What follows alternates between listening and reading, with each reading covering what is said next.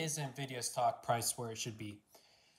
A lot of people have been discussing and expressing maybe some speculation or uncertainty about different aspects of, stock within the AI space and the machine learning space because NVIDIA was very much able to ride this wave to achieve a significantly higher market cap and to even surpass Apple, which was pretty much unheard of for any company to surpass Apple in market cap before NVIDIA did it first and then Microsoft did it. So I really feel like even Microsoft or even also obviously NVIDIA,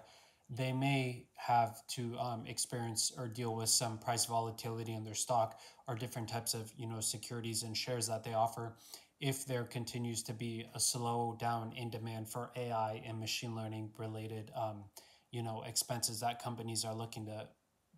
put down a lot of money on. And really, a lot of companies were looking to make these types of investments because it was going to really play a big deal in terms of data centers where data scientists and data engineers could work together. But now, even that hiring within data science or engineering or machine learning engineering or deep learning engineering, it's really seemed to slow down. Obviously, companies are going to rethink whether any of these types of investments in these types of data centers that like NVIDIA is able to offer and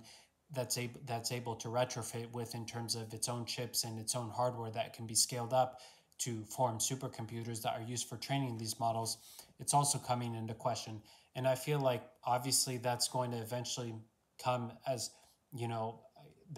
probably NVIDIA probably could have already seen this coming because it's obvious that eventually there could be some slowdown in the enthusiasm for AI and machine learning, given the fact that maybe it's not leading to as much commercial value as different types of companies had expected.